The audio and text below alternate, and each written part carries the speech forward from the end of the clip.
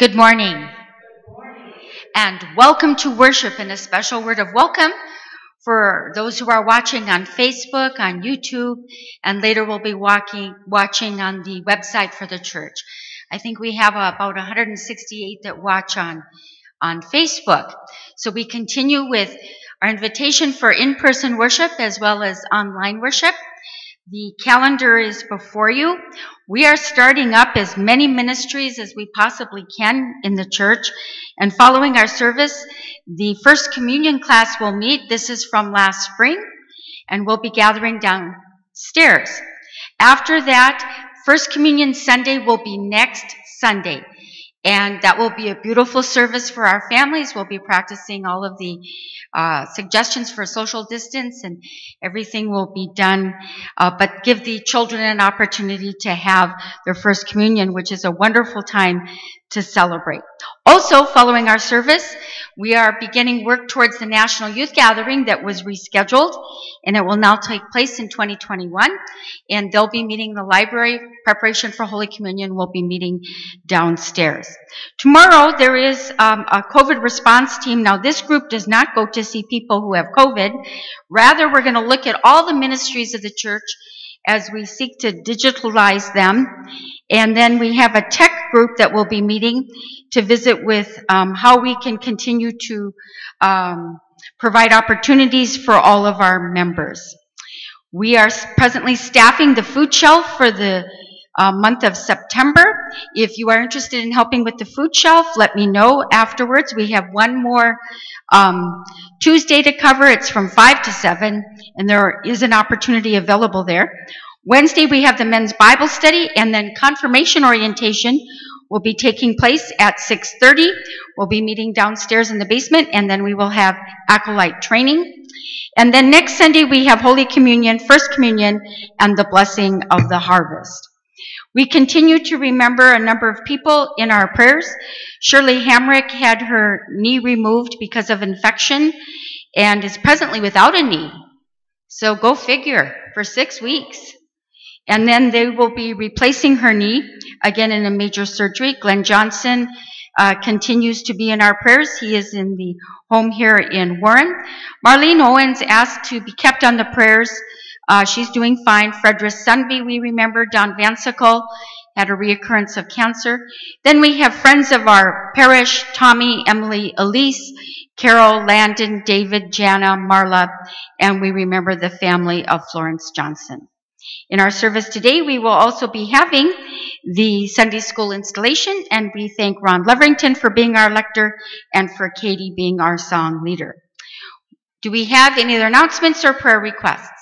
With no further announcements, we continue with our opening hymn, Morning is Broken. They invite you to stand.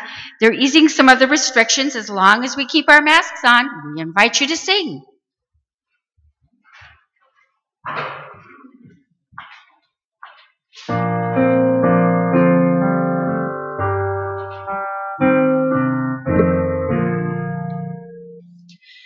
Morning has broken like the first morning. Blackbird has spoken like the first bird. Praise for the singing, praise for the morning. Praise for them springing fresh from the word. Sweet the rain's new fall, sunlit from heaven, like the first dew fall on the first grass. Praise for the sweetness of the wet garden, sprung in completeness where God's feet pass.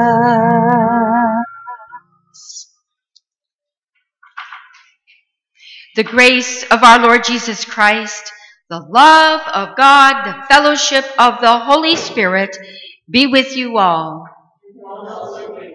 The word is near to you.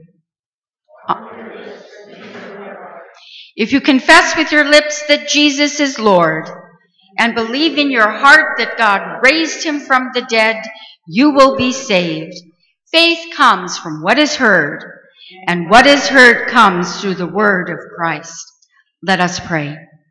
God of love, giver of life, you know our frailties and failings. Give us your grace to overcome them. Keep us from those things that harm us, and guide us in the way of salvation. Through Jesus Christ, our Savior and Lord. Amen. I invite you to be seated.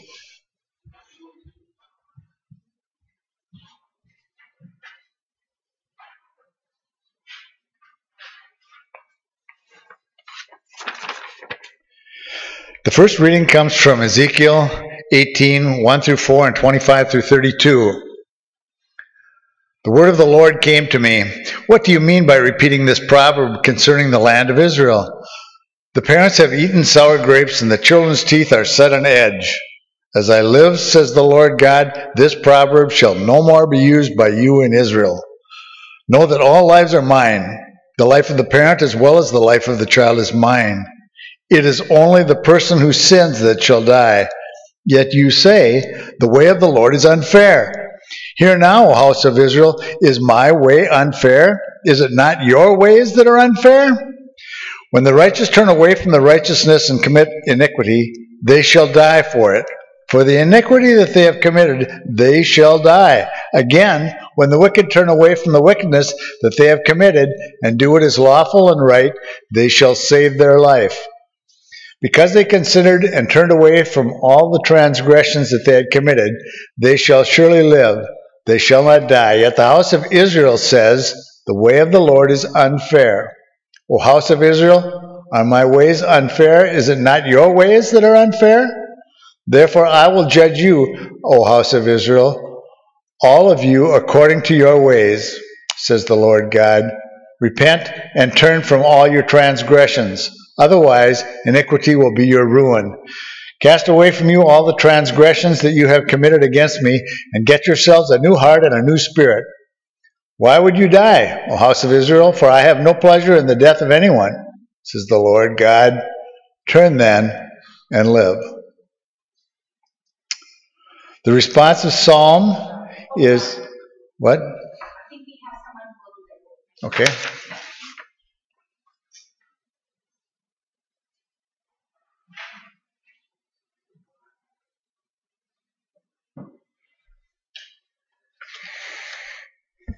Psalm chapter 25, verses 1 through 9. To you, O Lord, I lift up my soul. My God, I put my trust in you.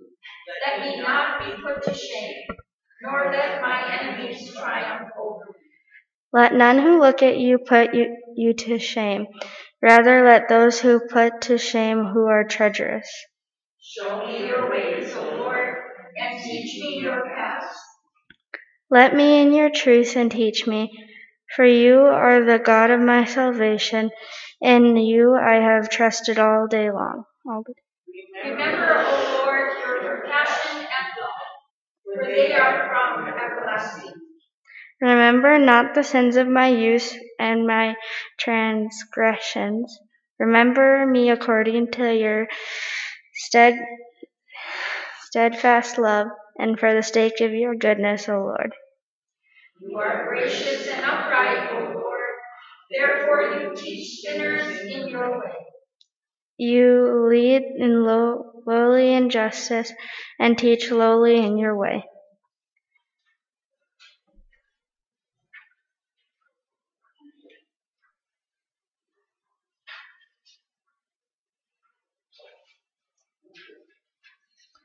The second reading comes from Philippians 2, 1 through 13. If then there is any encouragement in Christ, any consolation from love, any sharing in the Spirit, any compassion and sympathy, make my joy complete. Be of the same mind, having the same love, being in full accord and of one mind. Do nothing from selfish ambition or conceit, but in humility regard others as better than yourselves. Let each of you look not to your own interests, but to the interests of others. Let the same mind be in you that was in Jesus Christ, who, though he was in the form of God, did not regard equality with God as something to be exploited, but emptied himself, taking the form of a slave, being born in human likeness and being found in human form. He humbled himself and became obedient to the point of death, even death on a cross. Therefore God also highly exalted him and gave him the name that is above every name, so that at the name of Jesus every knee should bend in heaven and on earth and under the earth, and every tongue should confess that Jesus Christ is Lord, to the glory of God the Father. Therefore, my beloved, just as you have always obeyed me, not only in my presence, but much more now in my absence, work out your own salvation with fear and trembling, for it is God who is at work in you, enabling you both to will and to work for his good pleasure. I should stand.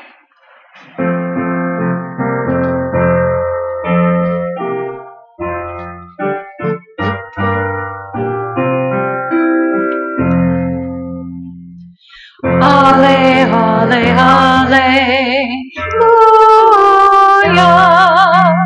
Ale, ale, hallelujah. Ale, ale, hallelujah. Hallelujah. Hallelujah. We continue our journey through the Gospel of Matthew.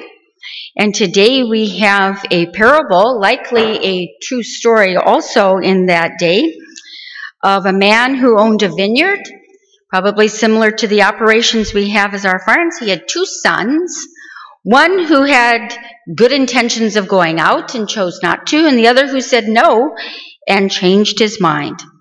Please join me as we read our gospel lesson together from Matthew 21. When Jesus entered the temple, the chief priests and the elders of the people came to him as he was teaching and said, "By what authority are you doing these things? And who gave you this authority?" Jesus said to them, "I also will ask you one question. If you tell me the answer, then I will also tell you by what authority I do these things. Did the baptism of John come from heaven, or was it of human origin?" And they argued with one another, "If we say from heaven, he will say to us, 'Why then did you not believe him?' But if we say of human origin, we are afraid of the crowd, for all regard John as a prophet." So they answered Jesus, "We do not know." And he said to them, "Neither will I tell you by what authority I am doing these things. What do you think? A man had two sons. He went to the first and said, 'Son, go and work in the vineyard today.' He answered, 'I will not,' but later changed his mind and went. The father went to the second and said the same, and he answered, 'I go, sir,' but he didn't go. Which of the two did the will of his father?" They said, "The first." Jesus said to them, "Truly I tell you, the tax collectors and prostitutes are going into the kingdom of God ahead of you. For John came to you in the way of righteousness, and you did not believe him. But the tax collectors and prostitutes believed him. And even after you saw it, you did not change your minds and believe him." The gospel of the Lord. Invite you to be seated. We welcome children of any age to come down for the children's message.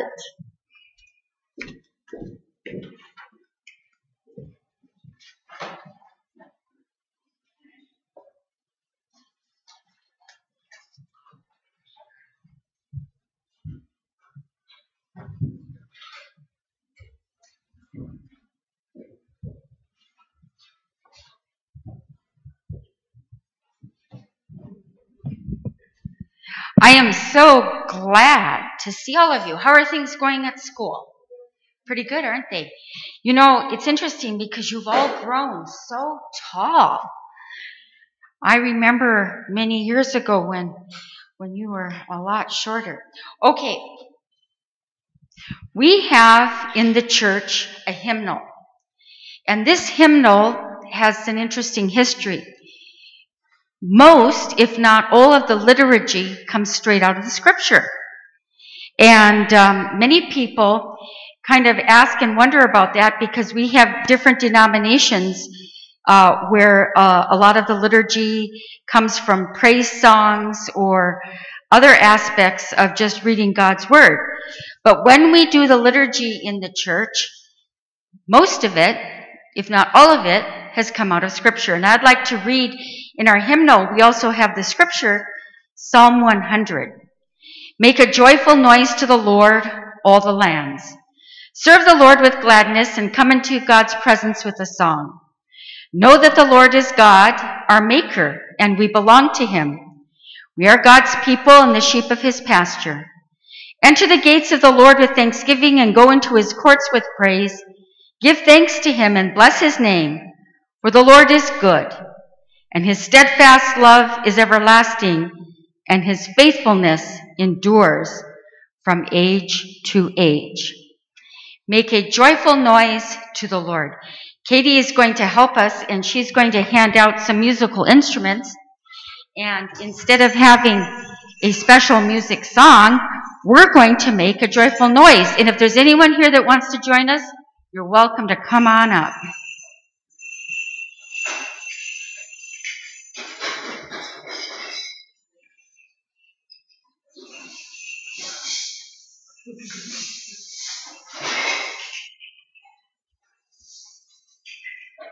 Now, Max came up and said, you know, it hasn't been since second grade that I was part of band. So we got our own band here at Our Savior's. All right, you're all, okay, let's all stand up. And for those of you who have an instrument, we'll share, first of all, its sound. So go ahead, Max, you start. Let's hear what you have to say. Good job. Hayden, good job. Ooh, like a cowbell. All right. Tambourine. Another cowbell. Tambourine. There you go. And I got a clapper. All right. What we're going to do is I'm going to read a portion of the scripture. And afterwards, when I lift up my clapper, we're all going to do this at the same time. And we're going to just go for it and rock the church. Okay? Make a joyful noise to the Lord, all the lands.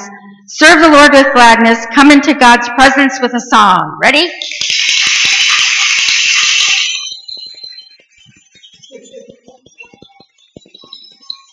Okay, we'll continue on. Know that the Lord is God. He is our maker, and we belong to him, and we are God's people, the sheep of his pastures. Enter his gates with thanksgiving and his courts with praise.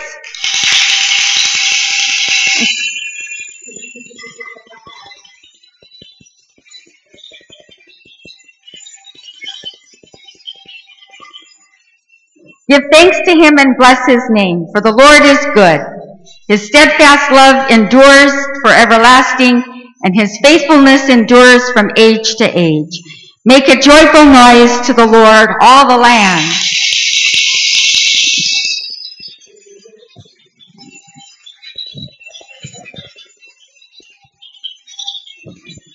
Let's give the kids a round of applause, and then we're going to have a bit of a processional as we sing our next hymn.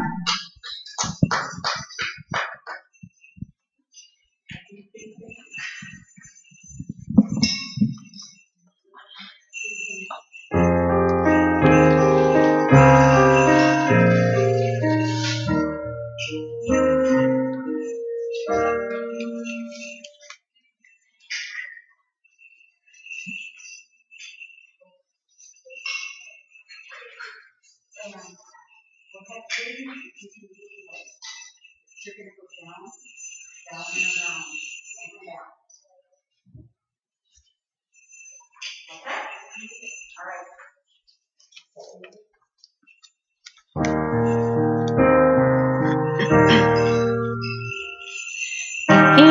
exalted, the King is exalted on high. I will praise him. He is exalted, forever exalted. I will praise his name. He is the Lord, forever his truth shall reign. Heaven and earth rejoice in his holy name. He is exalted, the King is exalted on high. He is exalted, the King is exalted on high. I will praise him. He is exalted, forever exalted, and I will praise his name. He is the Lord, forever his truth shall reign. Heaven and earth rejoice in his holy name. He is exalted, the King is exalted on high.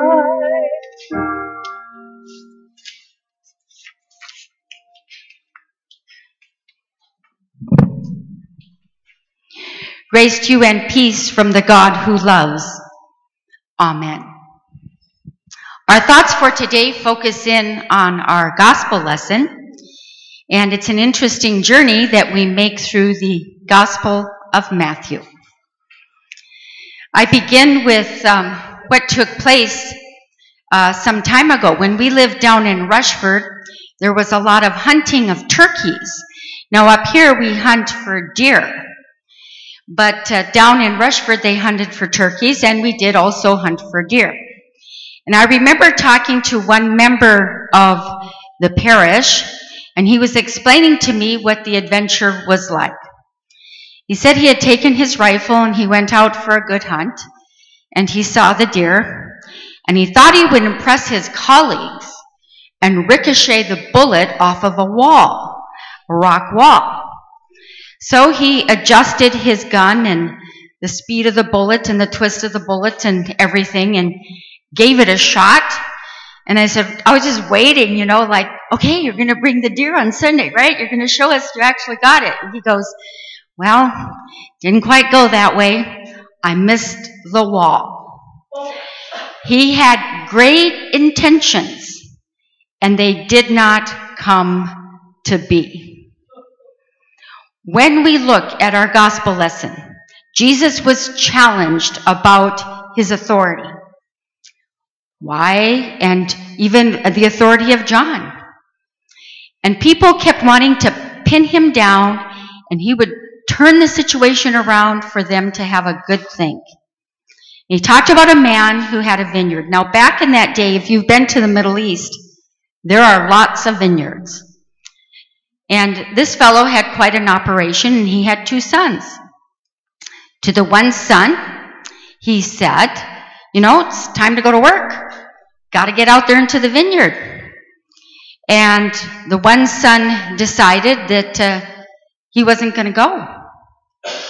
Then he had another son, and he said, it's time to go out in the vineyard. And the son said, sure, Dad, I'll go out. But he never went. One with good intentions, one who changed his mind. So let's look first at the good intentions. We've all had good intentions, and I could ask the kids about this. Do you ever promise your kids that you're going to go to the game?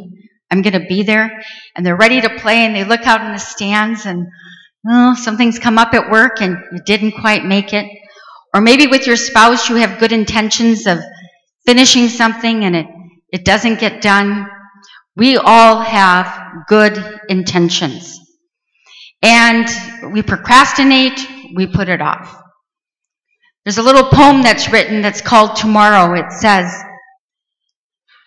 I will become the best person I can be tomorrow. I will love those around me tomorrow. I will care for those I meet tomorrow. I will do the tasks that I plan to do for this day tomorrow. And it ends up being tomorrow, tomorrow, tomorrow. I think that happens in all of our lives. Good intentions. Then you have the son who told his father that he wasn't going to go. And I'm going to read a portion of scripture on this one because it's very interesting what the Jewish people had heard. He told his dad that he wasn't going to go. Now, with American ears, okay, we would say, well, that's kind of common, you know. You ask the kids to do something. They're usually pretty good, though, but once in a while they say, no, I'm not going to do that. Or maybe it's more common amongst the spouse, you know. Take the garbage out. No, it's your turn, right? That goes down, too. But for the Middle Eastern society, it absolutely shocked and was scandalizing for the disciples, because when you were really little, like in Sunday school, and back then it would have probably been in rabbi school, or you went to confirmation, which would have been Jewish school, you learned from Deuteronomy 21, 18 through 21. So parents, listen up. This is, in fact, what a true Jew would follow. If someone has a stubborn or rebellious son who does not obey his father or mother, and who does not heed them and the discipline that they give, then his father and mother shall take hold of him and bring him to the elders of the town, to the gate of the city.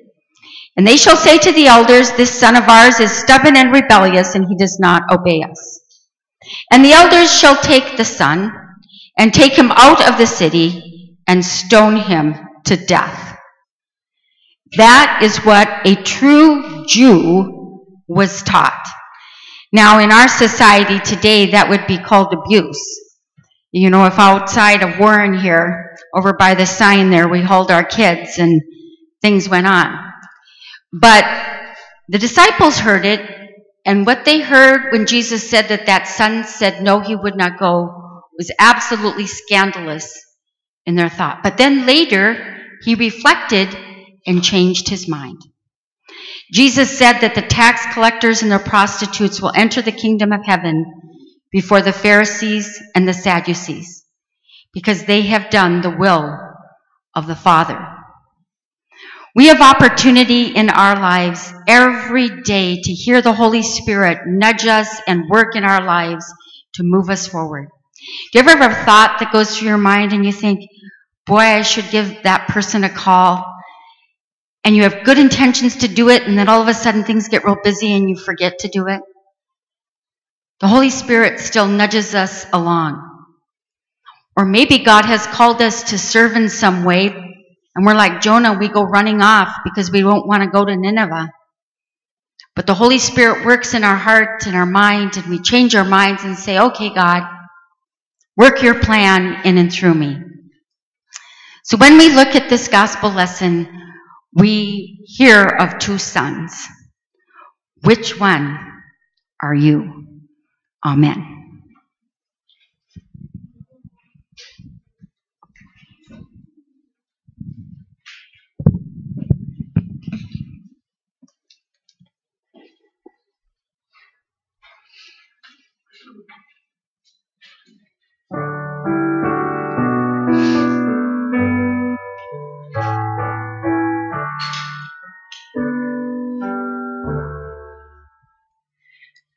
Spirit,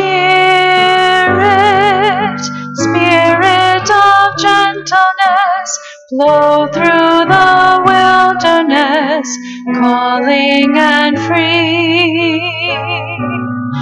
Spirit, Spirit of restlessness, stir me from placidness, wind, wind on the sea. You moved on the waters, you call to the deep. Then you coaxed up the mountains from the valleys of sleep, and over the eons you call to each thing. Awake from your slumbers and rise on your wings. Spirit, Spirit of gentleness, flow through the wilderness, calling and free. Spirit, Spirit of restlessness, stir me from placidness.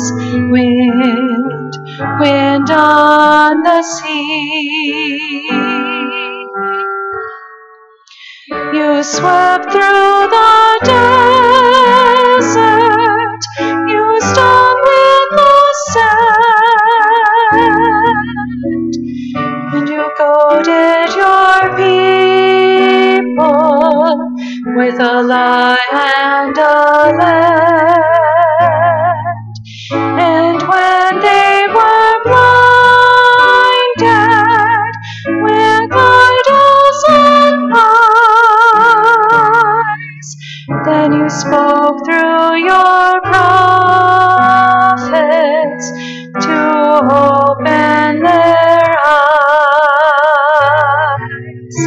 Spirit, Spirit of gentleness, flow through the wilderness, calling and free.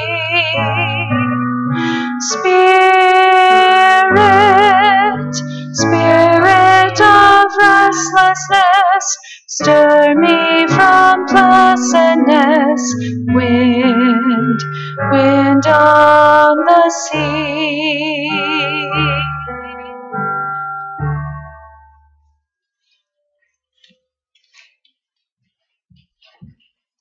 Invite you to stand. Build yourselves up on your most holy faith. Pray in the Holy Spirit. Keep yourselves in the love of God. Look forward to the mercy of our Lord Jesus Christ. If anyone is in Christ, there is a new creation. Everything old has passed away. Behold, everything has become new. God has given us the ministry of reconciliation. Therefore, let us be reconciled to God and to one another. Gracious God, have mercy on us. In your compassion, forgive us our sins, known and unknown, things done and left undone. Uphold us by your Spirit, so that we may live and serve you in newness of life, to the honor and glory of your holy name, through Jesus Christ our Lord. Amen. Almighty God, have mercy on you, forgive you all your sins through our Lord Jesus Christ, strengthen you in all goodness, and by the power of the Holy Spirit, keep you in eternal life. Amen. This is the time in the service when we receive our gifts. There is an offering plate that is at the back of the church, and we want to thank you for your generous support of the ministry of the church. Throughout this entire time, the work of the church has continued as we serve in our community, as we served in our congregation, and we serve in our world. Let us pray. Generous God, you provide for our every need. Receive our gifts of money, imaginations, and all we have to give. Amen. Invite you to be seated. And today we are installing the leadership of our Sunday school. And as your name is called, I invite you to come forward. We've had a wonderful response from the members of our church for Sunday school. Teaching preschool and kindergarten is Heather Gorosky, so if she'd like to come up. Teaching first and second grade is Katie Jo Marcus. Third and fourth grade, Samantha Hedlund.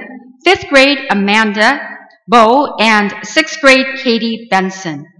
Also, substitutes are Julie Dahlman, Donna Miller, Laura Nyblatt, Brenna Olson, Ashley Rainier, and music is Katie Benson and Joanne Peterson.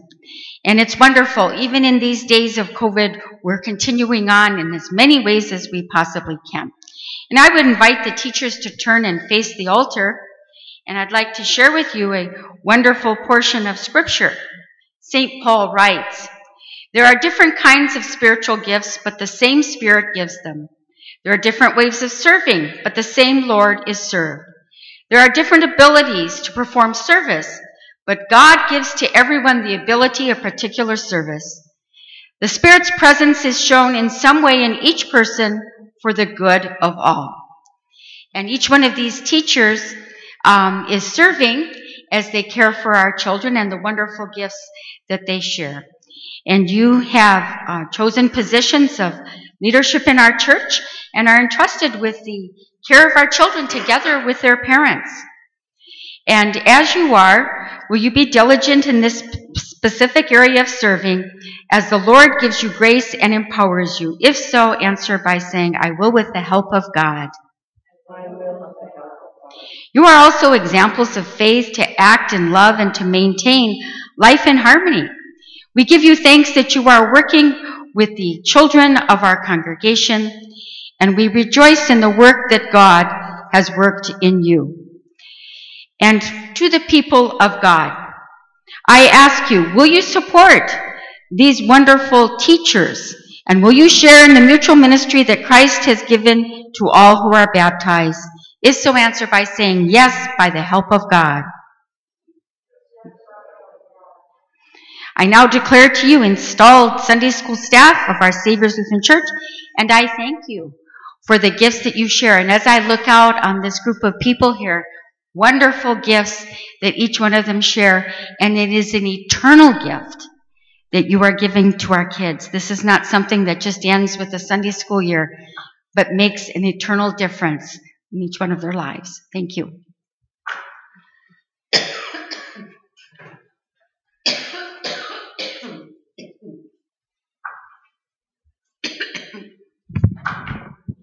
Invite you to stand as we continue with our prayers and our devotional hymn.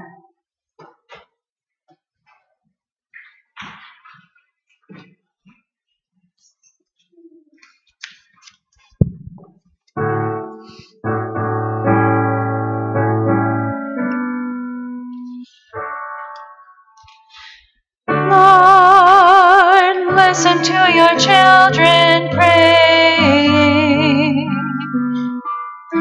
Lord, send your Spirit in this place. Lord, listen to your children praying. Send us love, send us power, send us grace. Drawn together in the compassion of God,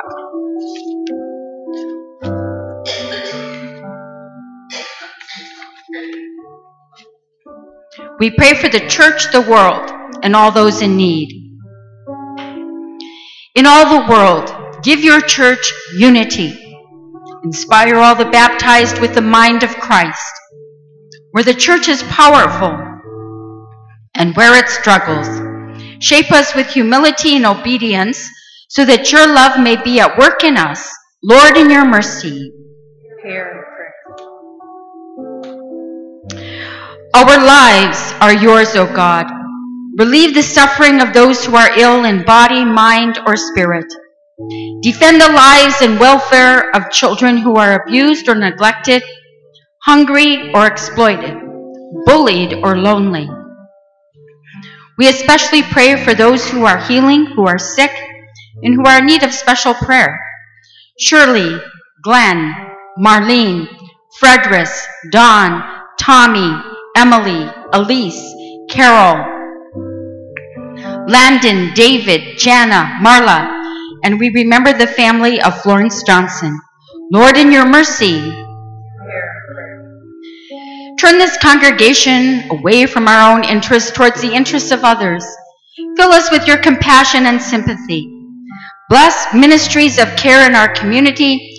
Make us into signs of your mercy and justice for our neighbors. Lord, in your mercy.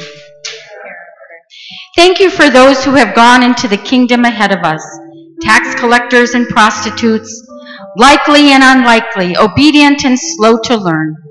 By their witness, teach us to confess Jesus Christ as Lord in life and in death. Lord, in your mercy. All these things and whatever else you see that we need, we entrust to your mercy through Christ our Lord. Amen.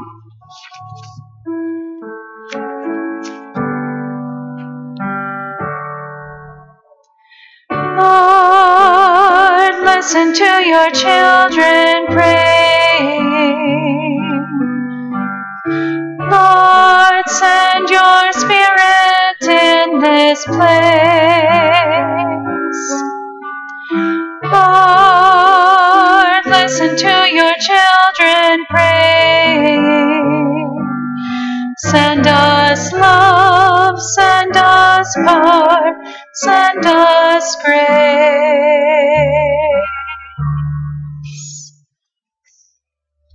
Please join me in the Lord's Prayer.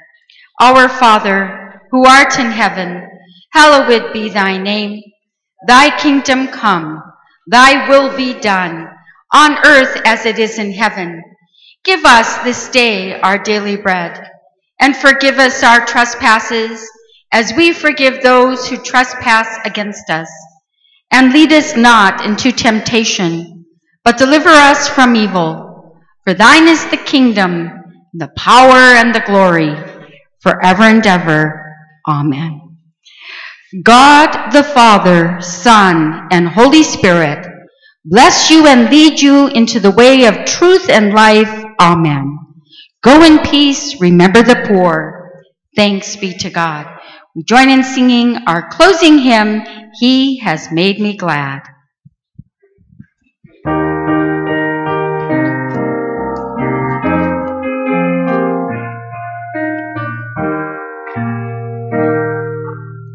I will enter his gates with thanksgiving in my heart.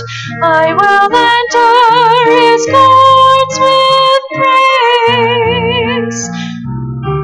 This is the day that the Lord has made. I will rejoice, for he has made me glad. He has made me glad. He has made me glad. I will rejoice, for he has made me glad. He has made me glad. He has made me glad. I will rejoice, for he has made me glad. Go in peace, serve the Lord. Thanks be to God. We invite you to visit following our service. And next Sunday, we will have a communion service and our first communion and blessing of the harvest.